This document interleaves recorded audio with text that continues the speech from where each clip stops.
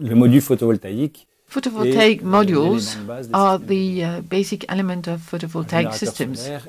A solar generator is made up of photovoltaic modules which are connected in parallel series, determining the power, voltage, operation and current delivered by the whole system. Generally speaking, there are two types of photovoltaic systems. The ones connected to the grid. The energy is therefore injected into the grid through an inverter. There are systems integrated in urban environments, for instance, or large power plants. And there are also systems, the objective of which is to feed isolated sites with the help of a battery to adapt offer to demand, supply to demand. And depending on the type of charge, they might use a converter. I'll give you the example of a country house in a very isolated place or a professional system for cathodic protection. Regarding the market, silicon in crystalline module are 90% of the installed modules. So during my presentation, I will focus on this type of module.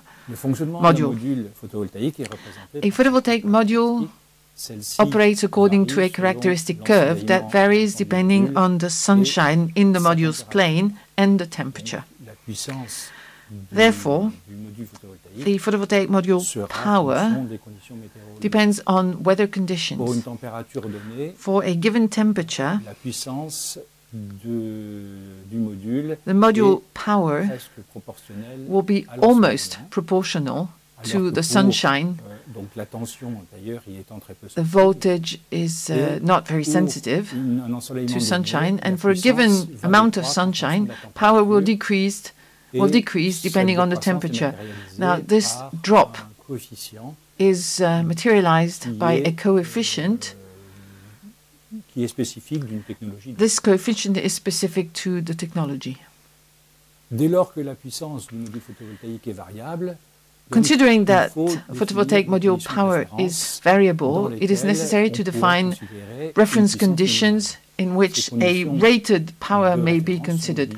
The reference conditions are called standard test conditions, with a sunshine for 1 kilowatt per square meter, module temperature 25 degrees, and an air mass coefficient equal to 1.5. The air mass coefficient is relative to the optic travel in the atmosphere with a temperature height angle of 40 degrees. This is what we call the peak power, and it corresponds to the installed power. Assessing the photovoltaic system performance, in this case a system connected to the grid, may vary depending on the time scale. If we want to follow up a system in a very accurate way, it might be necessary to perform real-time measurements. However, when all we are interested by are overall productivity or comparisons between systems, a macro type of assessment might be sufficient. And by macro assessment, I mean that the time scale is the hour, the month, or the year. In this example, for a system connected with the grid, the order of magnitude will be catching surface, peak power. And by converting the power injected into the grid, we can calculate the production versus the power production in the system that allows to make comparisons between systems. Yields at different levels of the system can be calculated. Productivity is calculated with the ratio between the energy injected in the grid and its peak power. We can free ourselves of the system's size, but we depend on sunshine conditions, and therefore we also depend on the site where the photovoltaic system was installed. Productivity can also be expressed in number of hours during which the photovoltaic system operates in rated power conditions. The relationship with sunshine conditions tells us that productivity is greater in southern European countries where there is more sunshine than in northern European countries.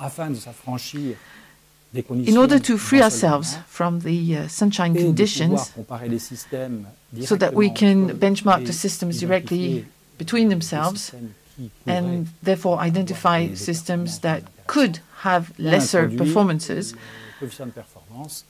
one can introduce the so-called performance coefficient, which actually calculates the quantity of energy really supplied versus a quantity of potential energy that would be supplied were the system to function in rated conditions. The coefficient is shown here on the graph, and what matters most, it is the one that matters most for the systems connected with the grid, because these systems will use all the energy produced, whereas for isolated systems, the variation interval is greater and depends on the match between production and load. Renewable energies and solar energy, in this case, are technologies which are being installed in some countries in a substantial way. It is therefore necessary to make a realistic calculation of the contribution they make to the national energy supply, or possibly even an international energy supply, considering Europe, versus what traditional or conventional energies can do. The load factor is directly linked with productivity that I described earlier, and it corresponds to the number of operating hours of the system at the rated power. Divided by the number of hours in the year, we have the percentage of operation at rated power. On this graph, we can see that solar systems have load factors below 20%.